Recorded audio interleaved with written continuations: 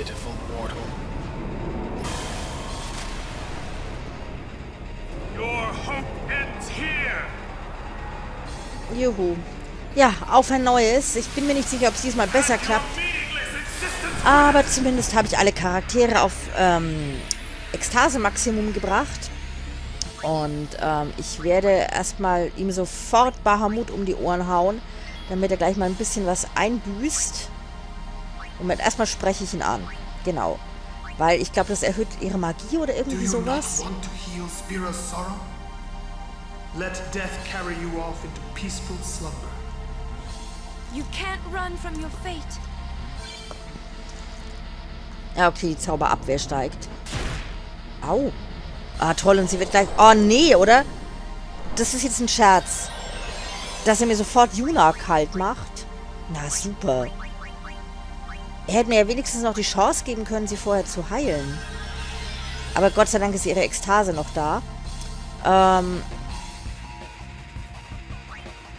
Ja gut, dann nehmen wir erstmal die Ekstase von Aura. Soll mir auch recht sein.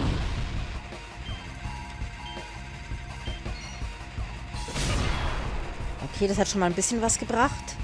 Dann gleich noch die Ekstase von Waka hinterher.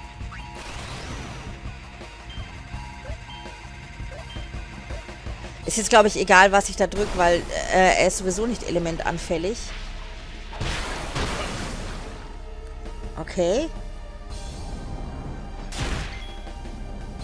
Na toll, jetzt müsste ich eigentlich mit Yuna Oran heilen.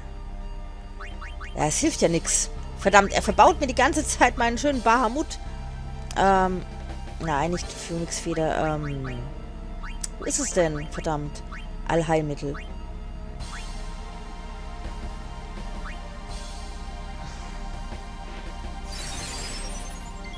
Okay, aber jetzt. So. Jetzt kriegt er richtig was zu sehen. Oder zu spüren. Wie auch immer. Oh, ich bin gerade total erleichtert. Ich dachte gerade, ich habe keine Zigaretten mehr. Jetzt habe ich gerade eine Schachtel in meiner Tasche gefunden. Passt überhaupt nicht zum Let's Play, ich weiß. So, Mega Flare.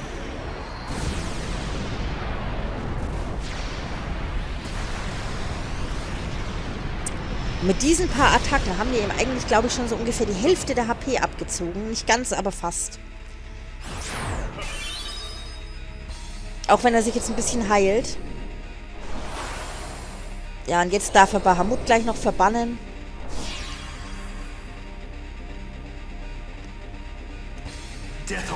Ja. Aber immerhin eine Attacke haben wir mit ihm ausführen können. Und vielleicht kriegen wir ja Yuna dazu, dass sie nochmal eine Bestia beschwört. Okay. Jetzt ist ganz wichtig. Wen nehme ich denn als nächstes? Moment.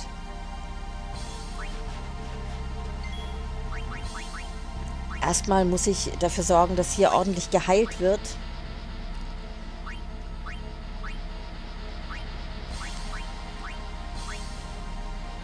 Den Yuna brauche ich, weil die beherrscht den Anti-Z-Zauber. Oh, Flare. Okay, das ging noch, das ging noch. Ich nehme jetzt hier Lulu.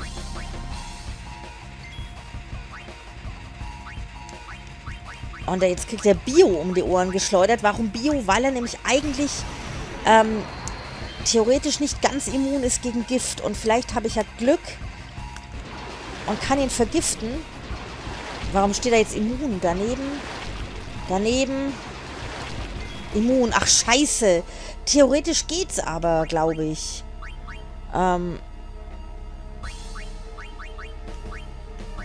Ich werde es auch weiter probieren, weil wenn ich ihn vergiften könnte, dann wäre das echt die halbe Miete. Dann bräuchte ich eigentlich nur viel Geduld. Oh, Spezialmagie, nicht gut. Kimari. Halt.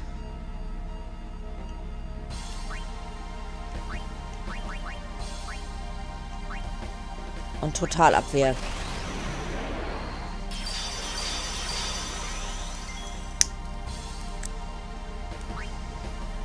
So, wen hauen wir als nächstes raus?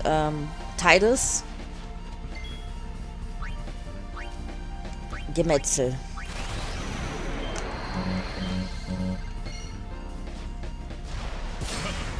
Jo, das macht nicht viel Schaden gerade.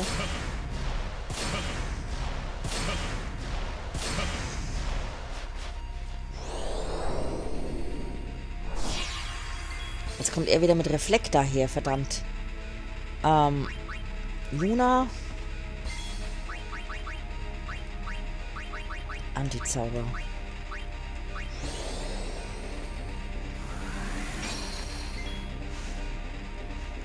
Jetzt habe ich natürlich nur noch Riku im Ekstase-Modus. Nur das, was die bastelt. Ja, ich kann es jetzt einmal, probiere ich's. Vielleicht kommt ja doch noch was Sinnvolles zustande. Ja, diese Sachen nicht. Nee. Ich nehme jetzt mal... Was nehme ich denn? Eine Rauchbombe? Nee, halt. Ich nehme eine Gift... Eine Rauchbombe und ich probiere das jetzt einfach. Oh, okay. Oh, klasse, ich habe ihn mit Stumm belegt. Das wird wahrscheinlich nicht lange halten. Ach, scheiße, meine Titan... jetzt habe ich Kimari ausgewechselt.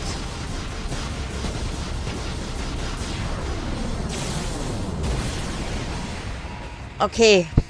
Ich habe es mit 2 Charakteren überlebt. Die Frage ist nur, wie lange. Erstmal wiederbeleben. Ja, Kimari war ja mit Totalabwehr belegt. Ich hätte danach keinen mehr austauschen dürfen. Okay, Waka.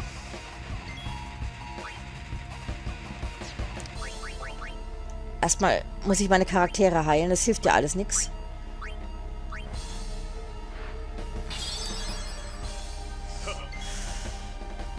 Und er ist vergiftet. Oh Gott sei Dank, ich habe es geschafft. Okay, alles klar. Wenn er jetzt vergiftet ist, dann zieht ihm das regelmäßig HP ab.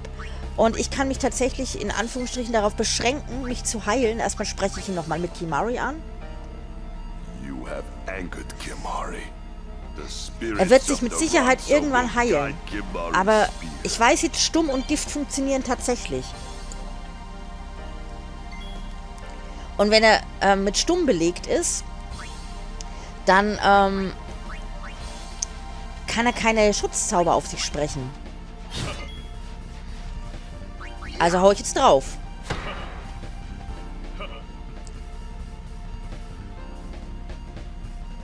Oh, schon wieder Spezialmagie. Na, klasse. Ja, toll. Und jetzt kann ich Totalabwehr nicht benutzen, weil Kimari nicht im Ekstase-Zustand ist. Scheiße. Habe ich irgendein Item, das ihn in Ekstase versetzt? Nee, ne? Scheiße.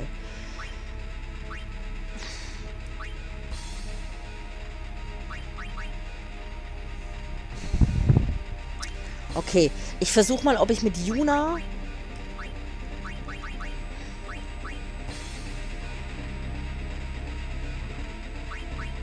Yuna ist noch in der Totalabwehr, so wie es aussieht. Ja, okay, dann versuche ich es jetzt mit Tidus.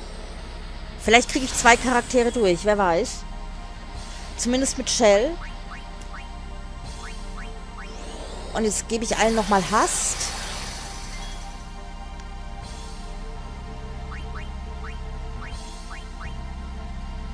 Ja, das bringt, glaube ich, nicht viel. Spezial. Anpeilen. Tags. Ich hau jetzt einfach hier nochmal drauf. Genau, dann kann ich ihn nochmal mit Shell schützen. Vielleicht bringt es ein bisschen was. Und ansonsten weiter draufhauen. Waka macht ja ganz gut Schaden.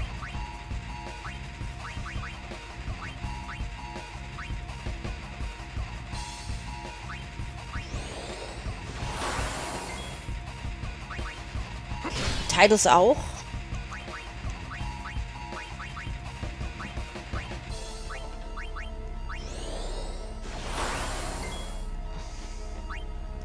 Ich weiß jetzt gar nicht, hatte ich alle Charaktere schon drin? Ich glaube, Oren hat mir noch gefehlt. Ich hab ihn! Oh, das war jetzt ja gar nicht so schwer. Oh, geil. Ja, nur die richtige Taktik. Ja, das Gift hat schon durchaus geholfen. Und dass er halt keine Gegenzauber mehr sprechen konnte, weil er mit Stumm belegt war.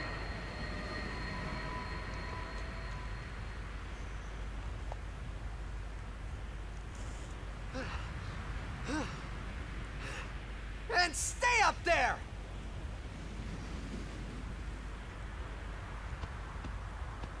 Du könntest ihn mal besegnen, Juna. Dann hätten wir Ruhe. Oh, ich habe doch alle drin gehabt. Okay. Ich habe vergessen, ihn zu beklauen. Scheiße. Das hätte jetzt bestimmt irgendwas Schönes gegeben. Ach nee, das war ja, glaube ich, nur das Elixier. Okay, darauf kann ich verzichten. He will become sin with my help. Lies. Forget them. If he becomes sin, Sir Jecht will be saved. We're leaving. You know something, tell me!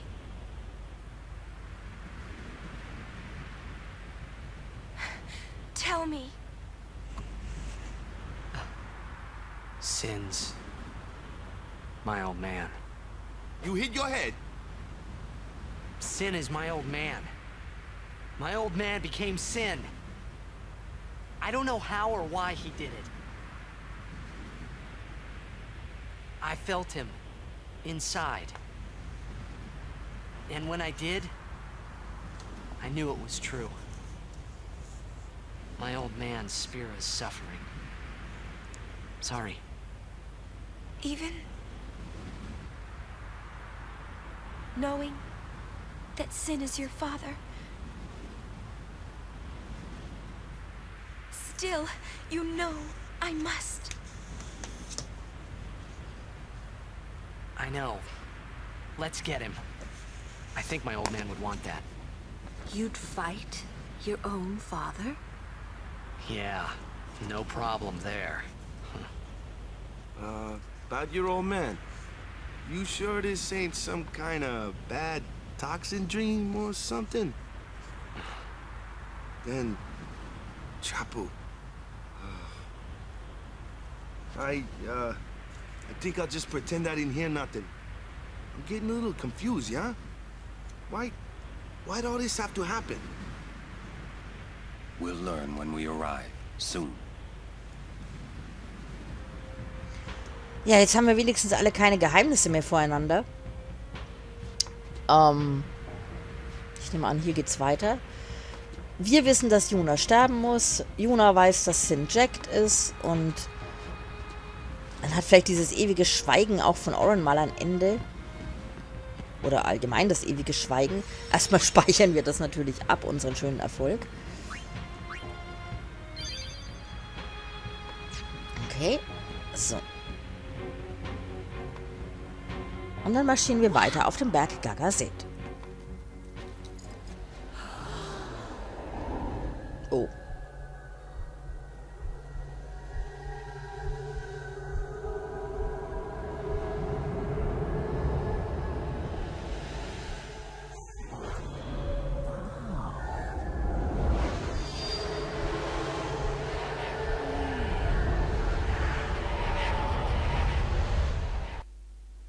What are those?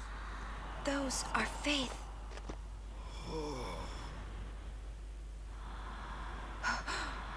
A summoning. Someone is using these faith. Someone is drawing energy from all of them. This many? Who wields power on this scale? And what could they be calling? Hey, you know something, don't ya? Spill the beans. Look not to others for knowledge. This is your journey too. Uni might die, you know? No. Arin's right. Huh? This is our... This is my story. What?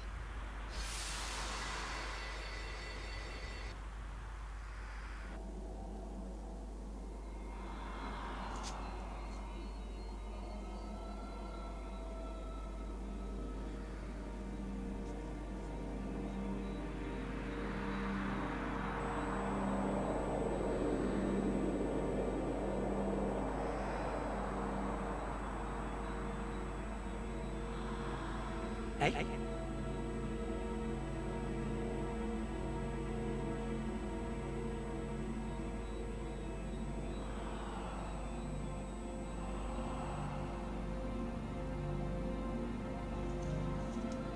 Ach, ich kann steuern, okay. Also wir befinden uns gerade in Samarkand. Anscheinend eine Vision von Tidus. Okay, da können wir jetzt nichts machen. Ich kann eigentlich jetzt hier nur weitergehen. Ich nehme an, dass ich da jetzt nicht rein kann. Doch, oh, kann ich sogar. Hätte ich jetzt nicht gedacht. Es ist wohl definitiv eine Vision oder ein Traum.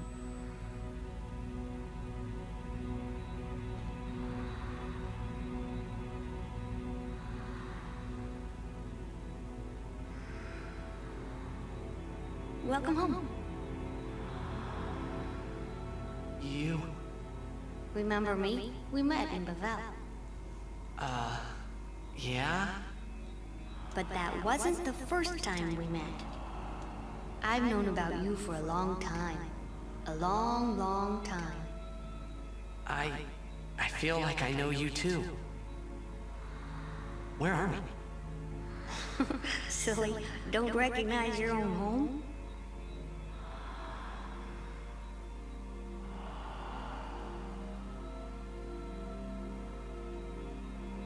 What's gotten into you? Hey! Wake up! Wake up!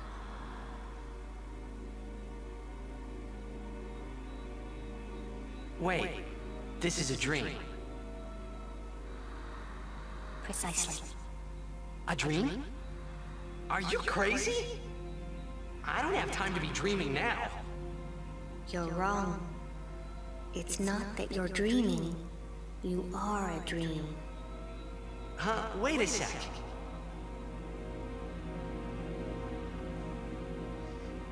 Das ist jetzt mal eine ziemlich verwirrende Aussage. Ich gucke mal kurz, ob ich in die Küche gehen kann. Ja, er wohnt ja ganz nett hier. Ich glaube, wir sind jetzt nicht dazu da, uns seine Einrichtung anzugucken.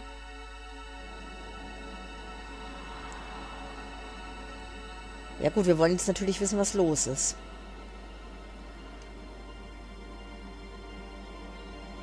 Long ago, there was a war. Yeah, with Machina, right? Yes, a war between Zanarkand and Bavel. Bavel's Machina assured their victory from the start. Spira had never seen such power. The summoners of Zanarkand didn't stand a chance. Zanarkand was doomed to oblivion. That's why we tried to save it, if only in a memory. What did you do? The remaining summoners and the townspeople that survived the war, they all became faith for the summoning. The summoning? You mean sin? No, I mean this place. A Zanarkand that never sleeps. What? The dreams of the faith summoned the memories of the city. They summoned all the buildings, all the people who lived there. The people? What? They're all dreams? Me? Too?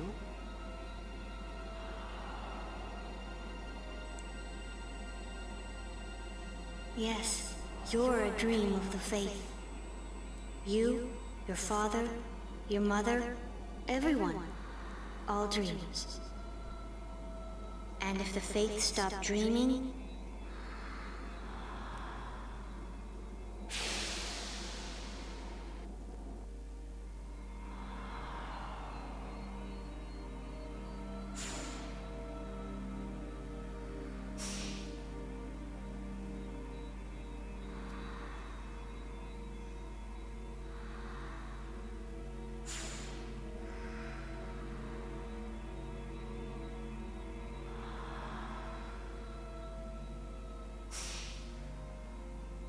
No! So what if I'm a dream? I like being here. We've been dreaming so long. We're tired. Would you and your father, would you let us rest? Both you and your father have been touched by sin. Sin, the one around whom all Spira, the spiral, revolves. What are you saying?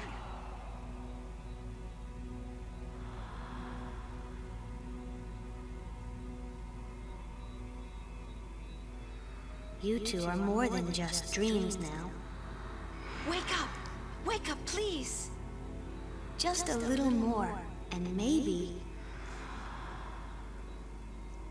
you are the dream that will end our dreaming at last.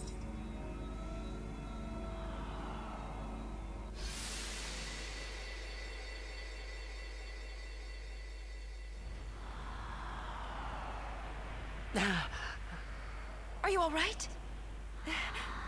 Oh, phew. Hey! We were so worried about you. You okay? I'm okay. What happened? Nothing. I blacked out. I was dreaming. You called me. And I woke up.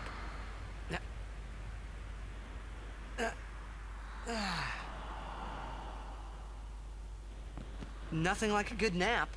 Well, I'm ready. Let's go.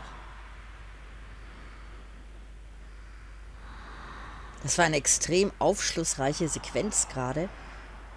Existieren wir gar nicht wirklich? Wir sind nur ein Traum der Astra, die aber jetzt nicht mehr träumen wollen nach so langer Zeit. Und wir können das Ganze beenden. Wir können die Astra erlösen, was aber bedeuten würde, wenn sie aufhören zu träumen, dann würden wir erlöschen, was wir ja nicht wollen. Aber vielleicht ist es der Schlüssel zu dem Ganzen. Ihr könnt mir da auch gerne eure Gedanken dazu schreiben, denn das ist was wirklich sehr komplex ist in diesem Spiel. Dieser Teil der Handlung. Tidus ist ein Traum der Astra. Und wie real kann ein Traum sein? Er war im Traum der großen Stadt Samarkand, die aber auch nicht real war, und wurde dann in diese vermeintlich reale Welt Spira gebracht. Das ist wahrscheinlich die Verbindung. Also, dass er von einem Traum in die Wirklichkeit übergetreten ist. Jetzt sind wir aber in einem neuen Bereich, den wir, ihr könnt es euch denken, morgen erst erkunden werden. Und zwar in einer Höhle, in einer Berghöhle von Gagazet. Da gibt es einiges zu entdecken und zu erleben. Und auch wenn wir jetzt nicht sehr viel getan haben, abgesehen davon, dass wir Seymour besiegt haben und ein großes Geheimnis anscheinend entdeckt haben, abgesehen davon haben wir heute nicht sehr viel Spielfortschritt erreicht. Das wird sich aber morgen wieder ändern, wenn wir diese Berghöhle durchstreifen. Macht's gut, bis dann. Tschüss.